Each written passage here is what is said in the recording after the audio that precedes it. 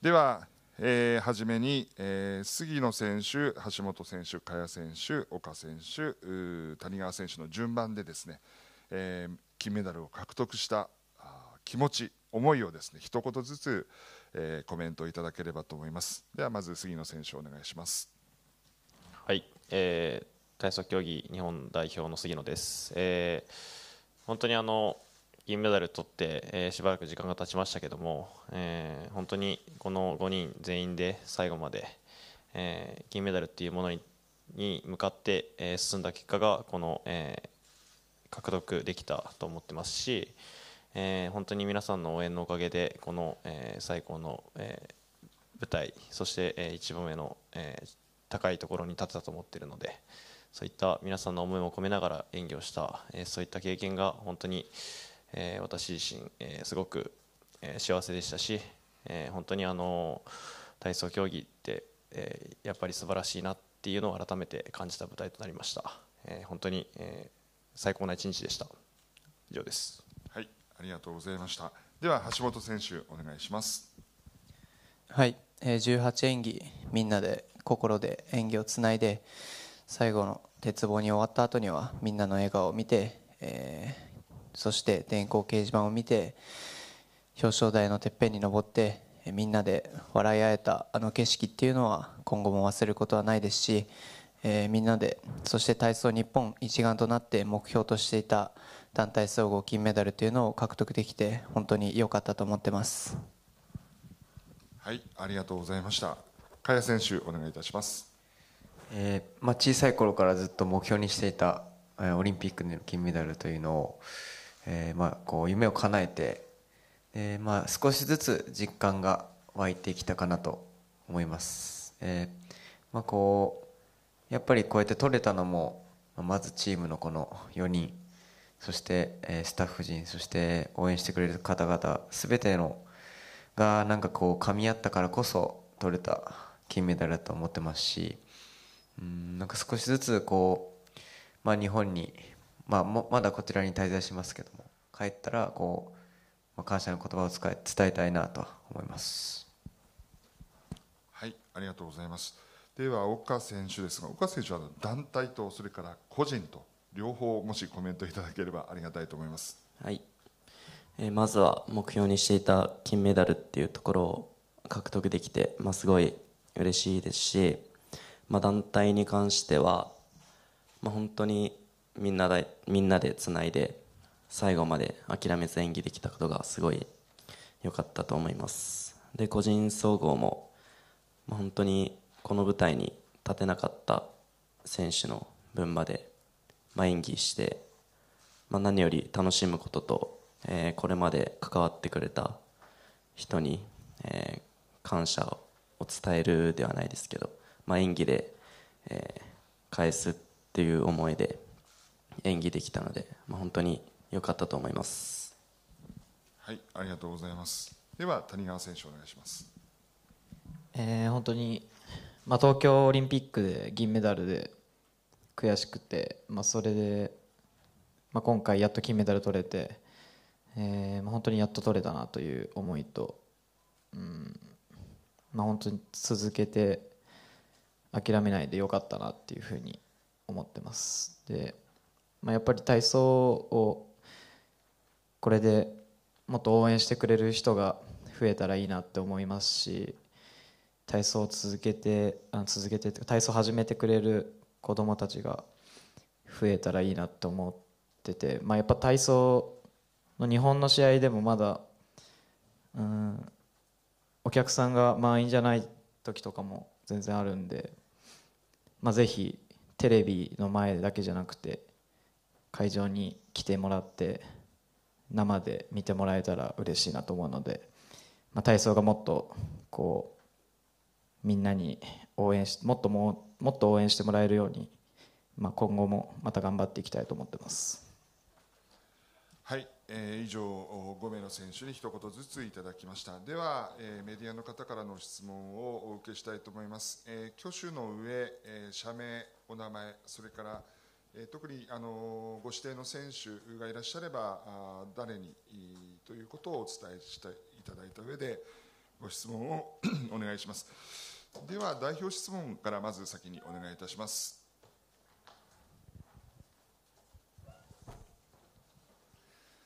日本テレビ田辺大地です。改めて皆様本当におめでとうございます。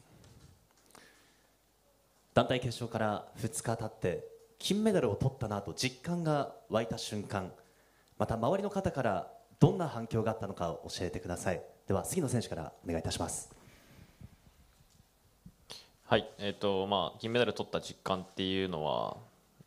本当にまだこう100% っていうんですかね、そういった思いはこうまだなくて、まだこう夢の中にいるような感覚も少しあるんですけども、やっぱり日に日に経つうちに、でこう銀メダルを毎日見るうちに、金メダル取ったんだなって、金メダリストになったんだなっていう実感は湧いてくるようになってきましたし、本当にたくさんの方々から、おめでとう、感動したっていう言葉もいただきましたし、そういった言葉を僕自身がもう聞けたことがすごく嬉しかったし、体操を通じてそういった思いを届けれたのはすごく、競技者としても一歩こう良かったなというふうには思ってます。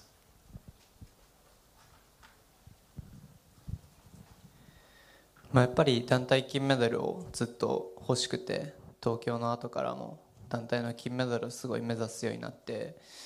取れた時っていうのは本当にかけてもらった時はやっと取れたって実感できましたし、その直後が一番取れたなっていう感触は、取ったっていう実感はありました。周りの反響からはすごいありがとうとかかっこよかったよとか、そういう本当に一言でも嬉しいと思いましたし、また自分の体操に自信を持てるようになったんじゃないかなっていうふうに思えたので、本当に皆さんには、直接、今はやっぱり時代が進んで SNS でこうやって選手にメッセージが届くっていうところはすごい嬉しくて、皆さんのおかげでまた元気になれるなというか、また皆さんの前で、演技ができることを、自分も次の目標に向けて原動力にもなっているので、なんかすごい嬉しかったですね。いろんな方からコメントをいただいて、はい。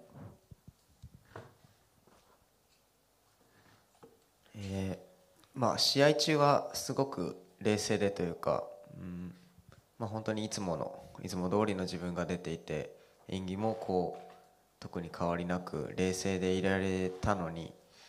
やっぱり電光掲示板を見て日本が金メダル確定した時はもう本当に感情がぐちゃぐちゃになったというか、こんな自分がいるんだっていうのをなんか改めて知れたというか、もうその日は本当にもちろん嬉しかったですし、なんか本当に、全然寝つけなくて6時ぐらいまで寝れなくて、なんか寝てしまったらこれが夢だと、次に起きた時が現実で、実はその団体決勝の当日が夢だと思ってしまうぐらい、なんかどっか変な感じがあって、やっとちょっとこうしっかり寝れて、今は少しずつこう噛み締められてきているので、やっぱり周りの方からもこうすごく連絡も来ましたし、SNS でも本当にたくさんの方からおめでとうの祝福のメッセージが来て、やっぱりオリンピックってすごいなっていうところをやっぱり2回目ですけど改めて痛感したというか、応援してくれる人が本当に多くて、それだけこう注目度のある大会なので、やっぱりそこでこう成し遂げられたことは本当に良かったなと思います。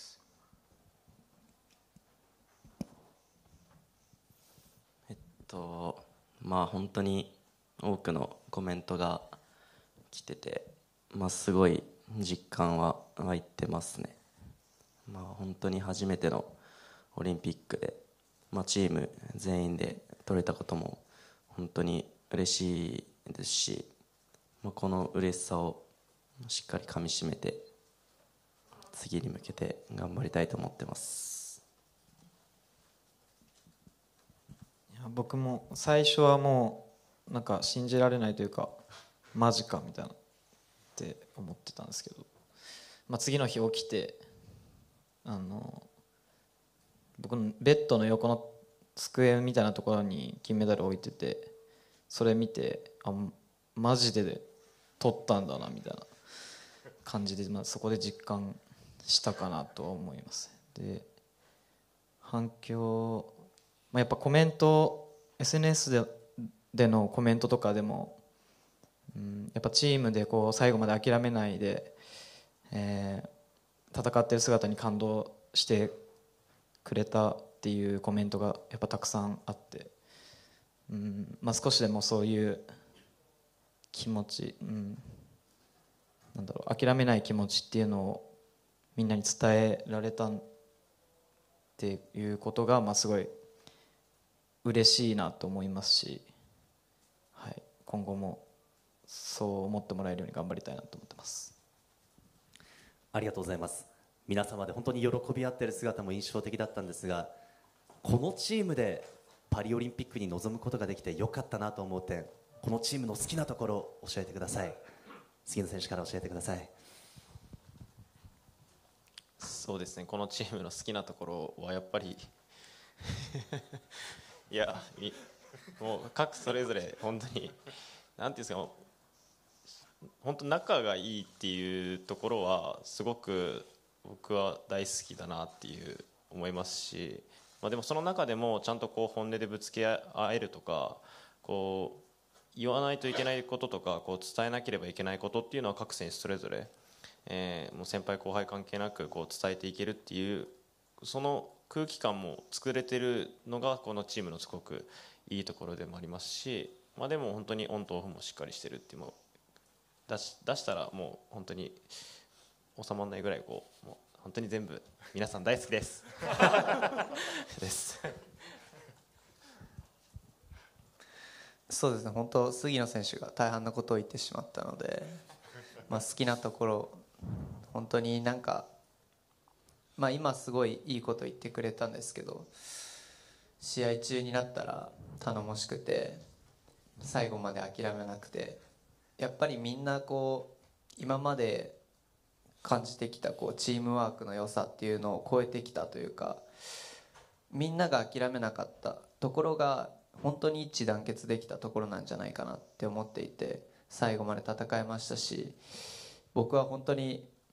みんなにちょっといろいろ迷惑をかけたりミスをしてしまったりとかあったんですけど、みんなのおかげで最後まで演技することができましたし、みんながいたから堂々と演技することができましたし、本当に大好きなチームで、信頼もできますし、粘り強いですし、体操の実力だけじゃなくても人間としてもすごい4人が他の4人が集まってるなっていうのは思います。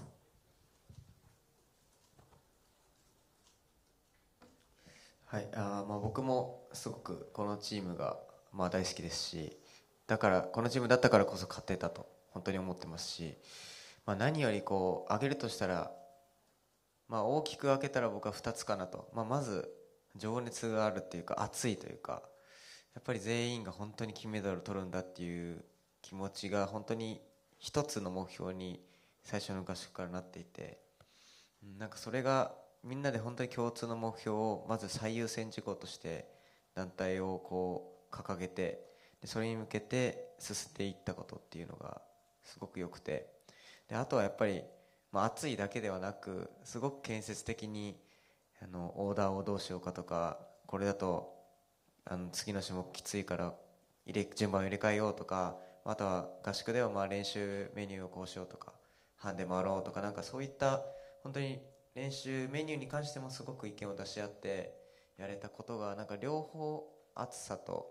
こうしっかりとした準備、なんか両方があったからこそ本当に土壇場で力が出て、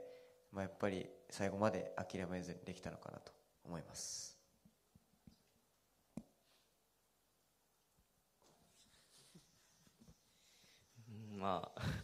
お兄ちゃんたちがいっぱいいるんで、すごい僕はよくしてもらってるかなって思ってます。本当にみんな一人一人熱いですし、だからこそやっぱチーム一丸となってこの金メダルっていう目標に向かって、突き進めたのかなって思ってます。大好きです。まあもう本当みんな一緒です。みんなと一緒でやっぱ熱いチームだと思うんで、それがその気持ちがやっぱ最後まで諦めないっていうところにつながったのかなと思いますし、まあ、本当パッションがねすごいんで、その気合で金取ったなとは思います。ありがとうございます。そして岡選手は個人総合2冠、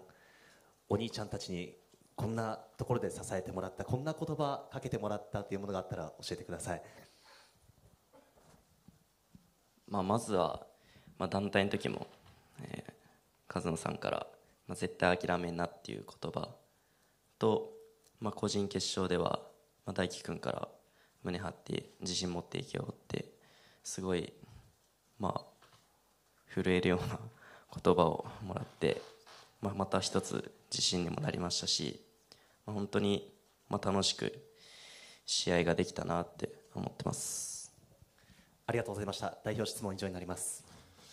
はい、ありがとうございました。それでは他のペン記者さん含めてご質問ありますでしょうか。挙手の上、いらっしゃいませんか。はい、では一番前の方お願いします。日本雑誌協会から来ました柳井と言います。萱選手にお伺いしたいんですが、団体の後とか、あるいは昨日とかかもしれないですけど、チームでこう、なんですか、お祝いというか、なんかそういうことをやったのかどうか、ちょっとそのあたり聞かせていただけますか。お祝いはまだできていなくて、個人総合の2人も試合があったっていうのもあるんですけど、というより本当になんか金メダル取ったはずなのに、いつも通り暇な時になんかゲームして5人で変わらぬ日常を過ごしているのが、なんかふとあれ変な感じするなっていう感じがあるんですけど、でもしっかり日本帰って本当にお祝いしたいなっていうのはすごく強いです。はい、ありがとうございます。他ございませんか。はい、では真ん中左の方。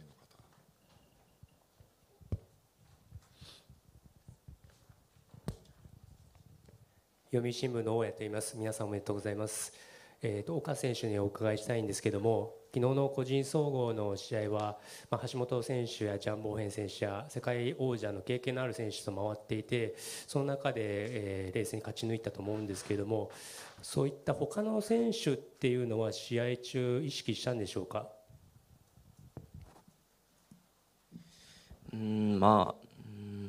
いや、試合中は、そこまで意識はしてないんですけど、やっぱり試合始まる前とか前日とかはやっぱり勝ちたいっていう気持ちはすごいありましたけど、演技前になったら本当にもう自分のことに集中して、ポイントを絞ってやれてたので、それがすごい良かったのかなって思ってます。ありがとうございました。はい、ありがとうございます。他いらっしゃいますか。はい、そしたらですね、ちょっと私の方から萱キャプテンに、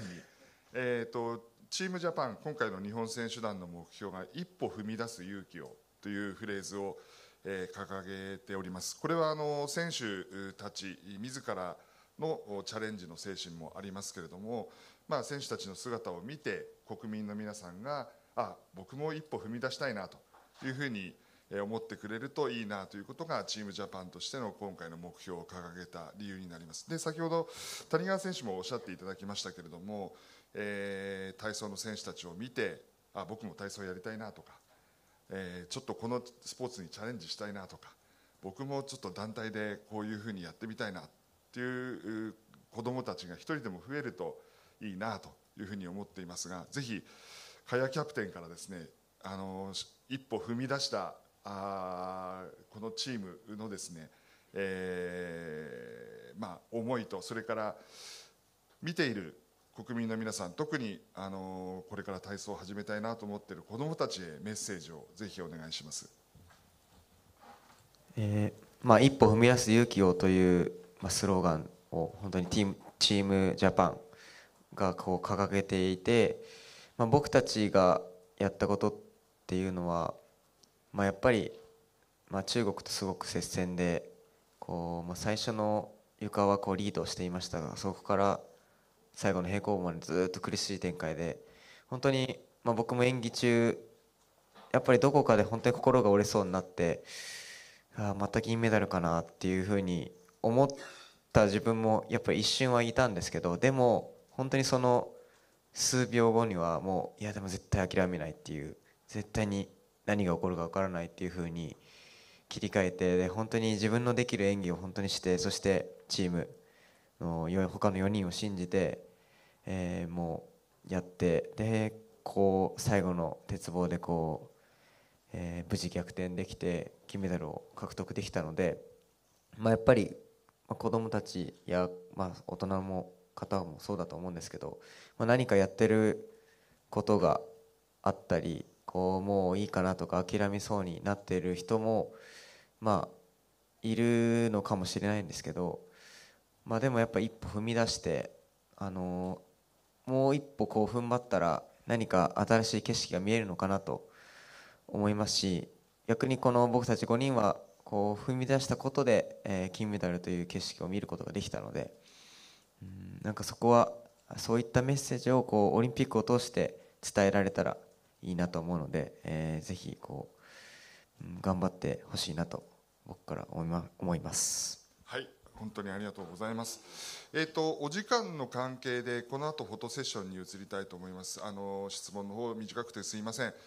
それではですね、舞台転換の準備がありますので、ちょっとお時間をいただきます。選手の皆さん、一旦ちょっと後ろの方に、控えていただけますでしょうか。スタッフの皆さんはテーブルの撤収をお願いします。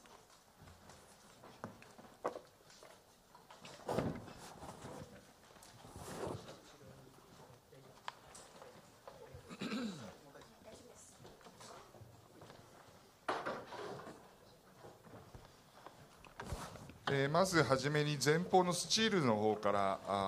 行きたいと思います。その後ムービーの方に移りますのでよろしくお願いいたします。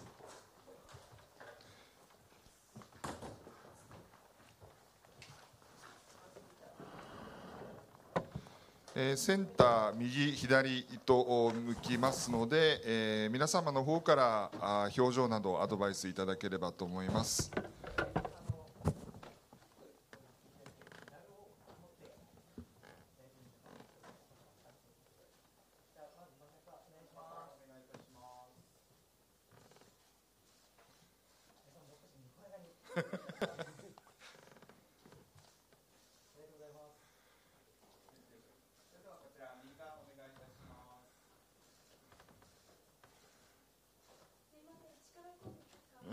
力こぶ、なかなか力こぶという表現は久々に聞きましたけども、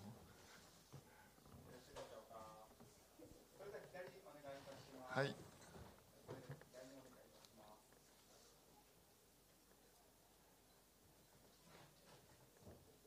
よろしいですか。はい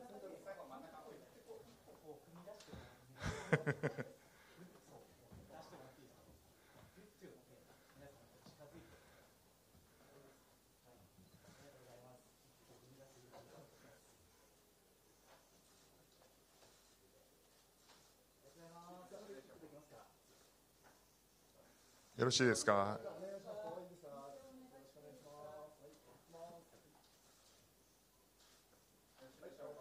はい、よろしいでしょうか。はい、じゃあスチールさん一旦着席をお願いします。スチールさん着席をお願いします。ではムービーの方よろしくお願いいたします。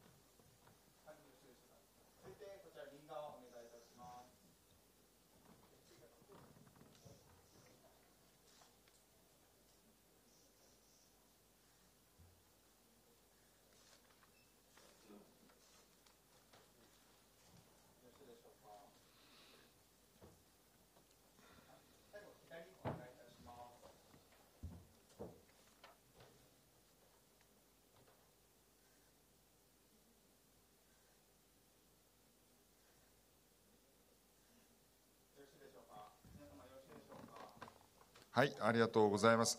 以上をもちましてフォトセッション並びにメダリスト記者会見を終了させていただきます。メダリストの皆さんありがとうございました。改めて、紹介します。体操男子団体金メダル杉野正尭、橋本大輝、萱和磨、岡慎之助、谷川航、以上5名の団体金メダリスト並びに個人総合金メダリスト岡慎之助、以上5名のメダリスト会見でした。選手の皆さんありがとうございました。退場ください。